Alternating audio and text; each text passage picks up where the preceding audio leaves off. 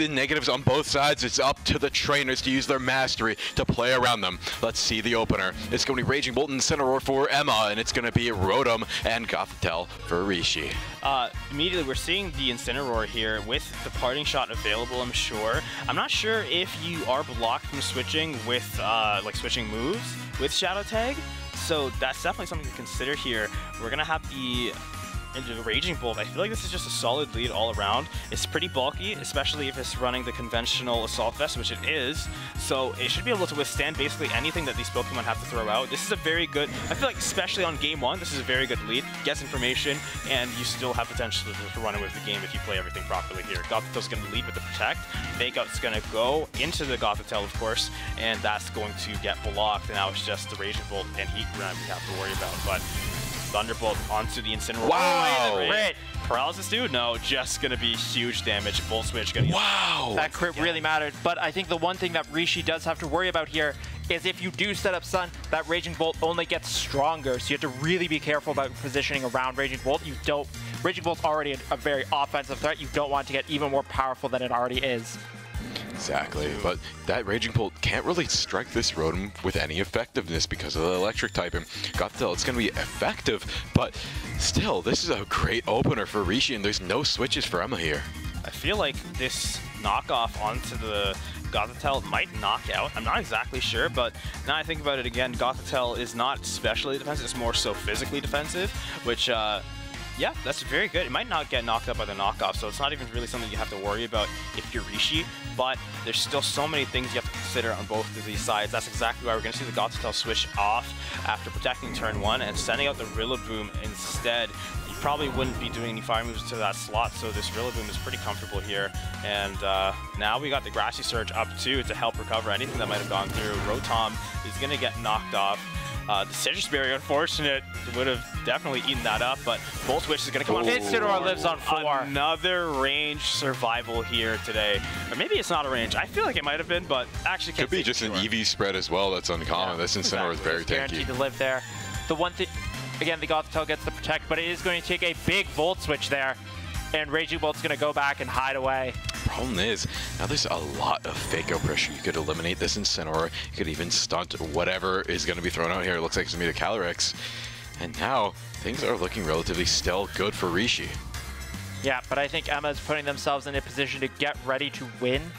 Again, I wouldn't be shocked if you see Protect here. There is the double fake out possibilities out here, but I think Emma knows that and is prepared to play around that. Oh yeah, we're seeing the double fake out. Usually we see that threat on turn 1, but with these two coming out off of the switch-ins and everything else, now you have to worry about that. Incineroar, not a follow me user, so you're not going to be able to redirect anything. Your Calyrex is definitely facing down some threats with those fake outs. So do you call it out? Do you call that they're going to play around the fact that you're probably going to protect and just go for a Trick Room once again, or do you expose yourself to unnecessary damage?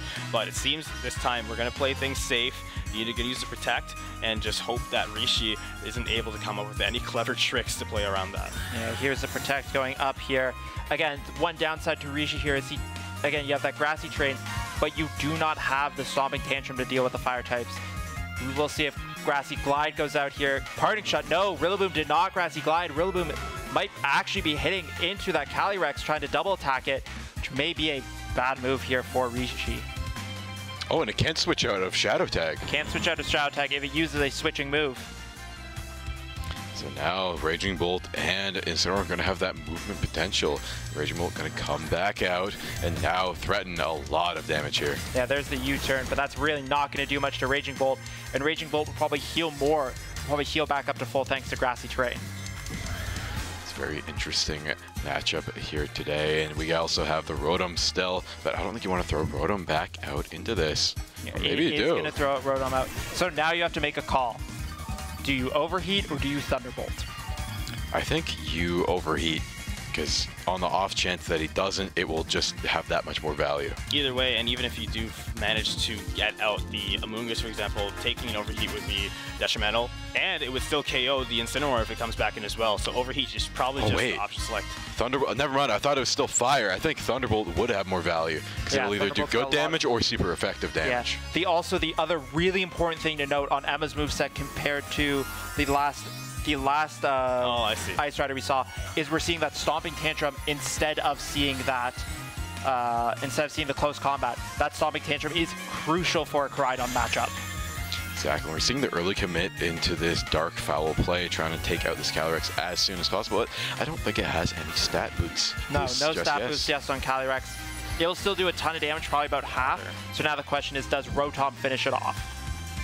That is the question. It's water. If the Thunderbolt was selected, this could go the way of Rishi. Foul play lands, gonna do a good chunk of damage, but not gonna knock it out. And they get the Thunderbolt. Wow, brilliant play by Rishi. It doesn't kill, it lives on 2! What? That is insane. This Calyrex Pokemon is absolutely absurd when it comes to the defense. And Rotom is actually going to fall this turn thanks to the Draco Meteor coming out from the Raging Bolt. Glacial Lance is going to be the retaliation, and that's going to hit the Gothitelle pretty hard enough to knock it out, in fact. Wow. Unbelievable. Calyrex really just choosing today. I do not want to die. I will not fall. Nah, I'd win.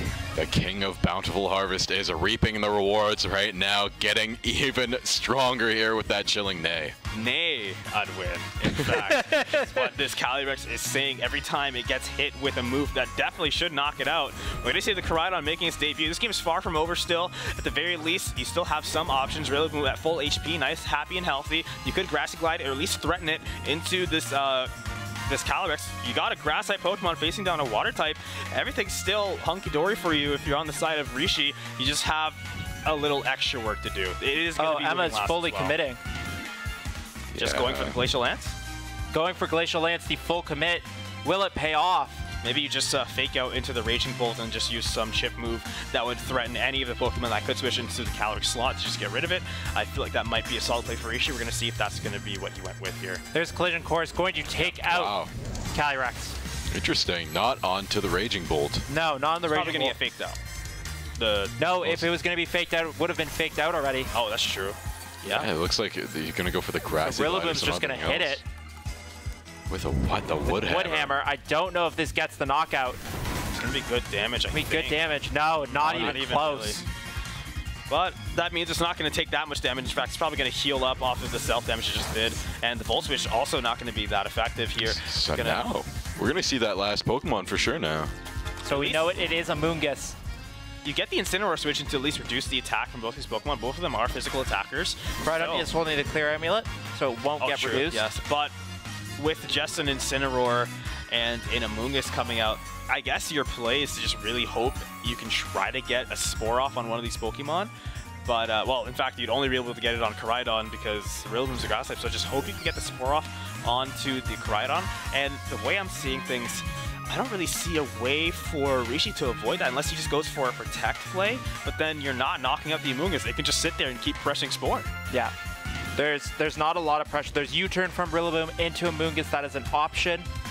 But this Fake Out and this Spore is a very deadly combo. You have to fully commit to Protect. Not going to do it. We are going to see Koraidon take a little snooze. It's on 3! Unbelievable. Folks, you cannot make this up. Wow, it looks like Emma Brooks just has the blessings right now. All the luck is going their way. Maybe it's not even luck. Maybe it's just the EV spread of who knows? To be tanky. The all-powerful deities have come down. Lord Arceus from above has decided your Pokemon shall not die on this day. And you know what? Actually, I feel like this might actually be kind of better for Rishi. Now that this thing's asleep, there's still the chance that it could wake up. And this baits out basically Emma doing anything but sporing that slot again. Like, you might want to Pollen Puff into your Incineroar, for example, or do anything, but now this Rillaboom's or this Koraidon's asleep, you're not just going to keep pressing Spore on it. So you hope for the first turn wake up and try to get something off. Yeah, it is guaranteed 1 turn of sleep, so it could wake up next turn or the turn after. At this point, there is a chance for 3 full turns of sleep. If it is 3 turns, that is deadly and probably a game ender. Using the Photosynthesis on that Raging Bolt, guaranteeing the speed boost. The Wood Hammer going in, but once again, not doing any damage at all. No. So yeah, got a special attack boost there, so we'll go up by 33%. There's the Pollen Puff doing a ton to Rillaboom. at least the term ton here being pretty relative. And now this is where you're comfortable just smashing Spore to make sure that if it does wake up, it's going to go right back to sleep. But it will be able to get something off before it goes back to sleep, I believe, since Amoonguss is probably the slowest Pokemon on the field here. But no, Crown's going to stay asleep for at least 2 turns. It could sleep for 1 more possible turn, but it's not going to enjoy taking this Draco Meteor to the face. Not at all. No opportunity to switch. That's going to be your Rhydon gone, and that's going to be your game going to Emma for game 1. Yeah, game's not over yet, but I think it's pretty much as good as done. Yeah, the Spore. Well, you can't Spore the Rillaboom. Can't Spore the Rillaboom, but you can Pollen Puff, and you can Thunderbolt. It's a lot of not very effective. No spread move. Yeah. Fed Rock Slide. There's always the to gamble on the Rock Slide, but right now there's no flinch, nothing to stop this from happening. Battle is canceled. Emma takes round 1. What an incredible set of plays from Emma there. Yeah, what a brilliant round 1 from Emma, just getting those small survivability chances. And you got to think, maybe this is all calculated. Maybe this is put down on paper, got the right EV spread to live that exact move, get down to 3 HP, because at this point, it has to be. It's way too consistent from what we've seen today. Yeah, I mean, I think people have run these calcs. They know the foul play Gothitelle, or Gothitelle is a total option. So they are calcing how much do I need to be at to live a +2 foul play. But there's also so many different Calyrex we've seen in that exact situation where it does end up surviving with 1 or 3 HP. So again, who knows? I'm not out there. I'm not in the fields. I'm not in the trenches doing the calculations myself. I'm just here spectating. And when I see this happen so many times, one can only wonder what's exactly causing that. But now, as we're heading into game 2, I feel like both of these players were able to really observe each other's play styles, their habits, the way they want to try to get their game plan going. Like I said, I felt like that opening from Emma was really good especially for game 1, for scouting your opponent and get information while still being able to pivot into more offensive strategies. But now, as we're going into game 2, we might see a different type of lead. Let's see what they're going to be going for in this game 2 for the grand finals of the final day of the mid-season showdown here at St. Clair College. Ting Lu is going to be the lead. Ting Lu, that is a very interesting lead into the Raging Bolt. That's a very good lead. Rishi actually probably making a lot better of a lead here. And I want to know who's faster, and I do not know right off the bat. I know Ting Lu is not the fastest Pokemon in the world. I would definitely say that, yeah, Raging Bolt is probably the fastest here, but when it comes to the Incineroar, Gothitelle, and Ting Lu, I feel like Ting Lu's probably slower than Fake out into Ting Lu. Do not hate that option. And the crit, because why not? Gothitelle with the taunt onto the Incineroar. What a great move there. Not going to be able to get the parting shot off at least. It's going to have to leave the normal way, or it's going to have to leave the normal way if it wants to get out of here. But do you actually just let your Incineroar stay here and just keep swinging? That's always an option too. This Pokemon is no slouch when it comes to offensive play. People will use it defensively and supportingly, but it can still get some work done. But we're going to see the Ice Rider making its way onto the field here, and now things are about to get serious. Yeah, I think we are just going to see that Terra hit right off the bat and go knockoff into Gothitelle here. Or the can't use Will-O-Wisp because of the taunt, so it really is just locked into knockoff. But I don't think a Gothitelle wants to eat a knockoff. Oh, we might have to see the Protect forced out here, unless it goes for a taunt on the Calyrex and takes the knockoff. Yeah, we'll see what happens. That might be a pretty valuable play. You're basically removing one of your opponent's win conditions for at least 3 turns, but we're going to see the Terra come out onto the Calyrex, get it into a water typing. And that Glacial Lance, without the stab, probably... Oh, it is? Actually, no. Keep forgetting. Assault Vest, Special Defense, and Glacial Lance, Physical Attack. So Ting Lu is still pretty weak. It still has decent defense, but yeah, it's going to Terra Poison here. Okay. It would have been weak to Glacial Lance if it did not Terra, so it's got a Terra here to try and avoid it. Glacial Lance is still going to hurt real bad. I have a feeling we might see a Fissure come through. I think that is the win condition. If Fissure lands, that would be the biggest pop-off I will have had all weekend. But there's the knockoff, gets the kill. But you got the taunt off, and that's very important. Now you don't have to worry about this Glacial Lance coming out every turn. But with honest, I feel like this is a very good position to be in if you're Rishi with your Ting. I wouldn't say great position. Yeah, You're down a Pokemon and a half. Stomping Tantrum. Coming out right away onto the Incineroar. Again, trying to focus on Incineroar, but Incineroar lives. I'm shocked that you would focus on Incineroar rather than the full health Calyrex that is destroying the rest of your team currently. If we went for the Fissure, I think that might have been, even if it doesn't land on the you double your attack next turn. I don't think you can risk a Fissure at this point. Again, you have to win this game. I think you need to play for some risks at this point. Yeah. You're down on Pokemon. You already did a risky move with that Gothitelle taunt. I think you need to go big or go home here. Especially with that taunt, you're basically calling out that you might be stalling a turn. So if you're hoping that you're stalling a turn, then you get one free turn yourself and do the Fissure to get the setup for the Stomping Tantrum. The Rotom is out though.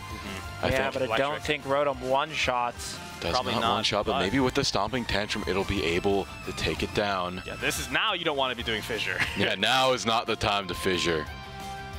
But we're going to have to see what we go for here.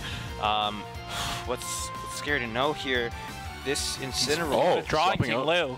Okay. Is Koraidon coming out? Koraidon. Oh no, Koraidon's going to eat a full. I think Koraidon goes down here. Potentially, but you're playing the long game here if you're Rishi. You want to just get your team in a position to just wipe the rest. There's knockoff. There goes the clear amulet. Koraidon is susceptible to intimidates to those parting shots. There's the Thunderbolt. I don't think it gets the knock. I don't think it gets the kill. It does not. Just under half. And here's the Glacial Lance, and down goes Koraidon. That's going to be pretty huge. And Koraidon, unlike Ice Rider, is not going to be living off of those like very small HP margins. This one's basically a guaranteed knockout. So Chilling Nay is going to get +1, and you're going to be sending your Tinglu back in. But at least you still have your Rotom threatening with that electric Thunderbolt, and there is no Trick Room up right now. So I think you can just... Oh, Calyrex can't protect after the taunt. Can't protect, but Calyrex can switch out into a Moongus here. Moongus will eat an attack of any kind. So now you could just play for the Fissure maybe into the slot and just hope you get something. And if you don't, you have your Stomping Tantrum for the next turn. Exactly. Yeah, I think the only option here is Fissure. Emma's in a great position. Fissuring the Amoonguss here would be great, and it would be retribution for all of the bad luck so far. So knock off. Does remove that Assault Vest, making it weak to those Thunderbolts. There's the Thunderbolt from Amoonguss doing pretty much nothing.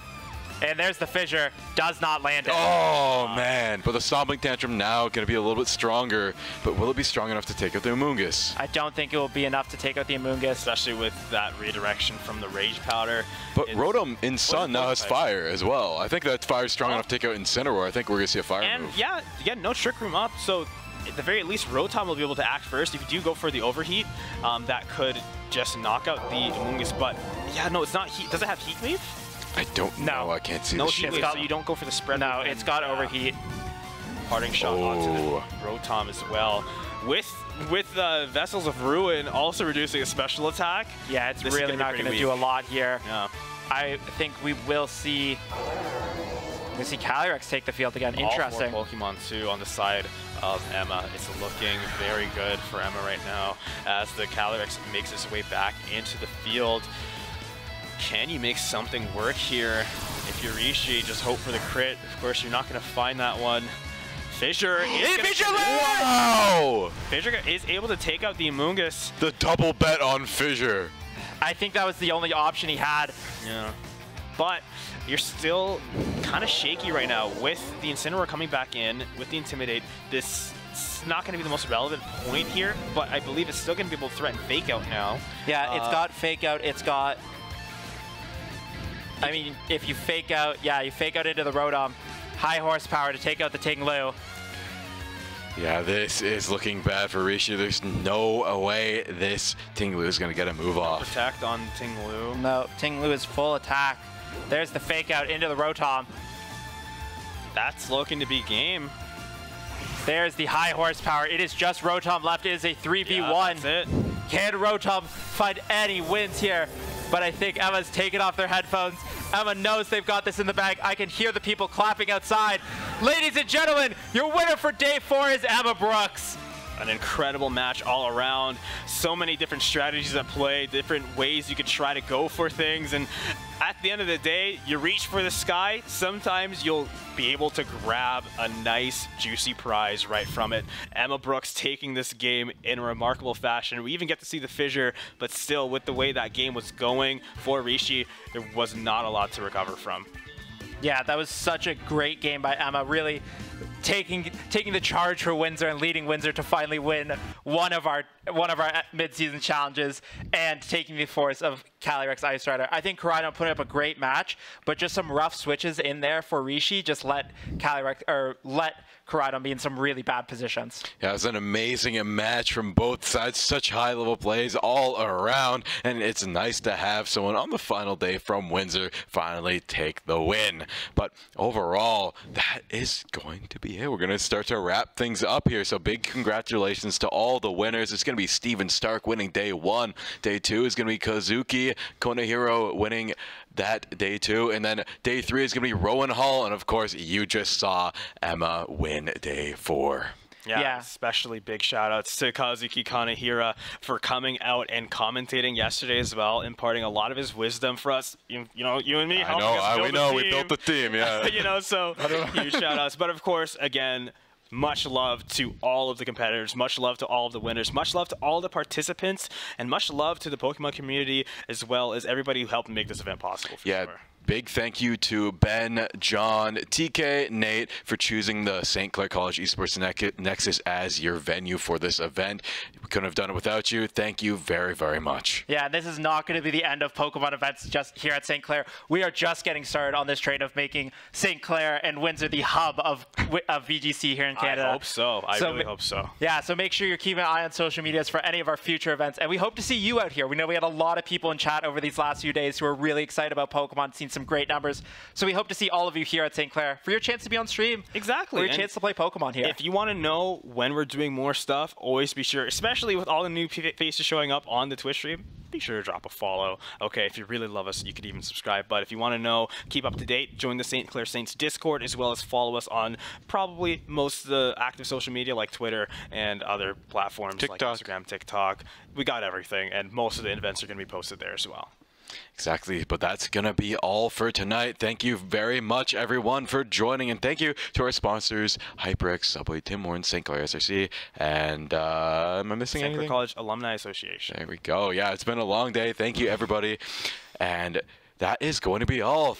And we'll be back very soon with more Pokemon, but you're going to have to stay updated. So have a good night, everybody. We'll see you then.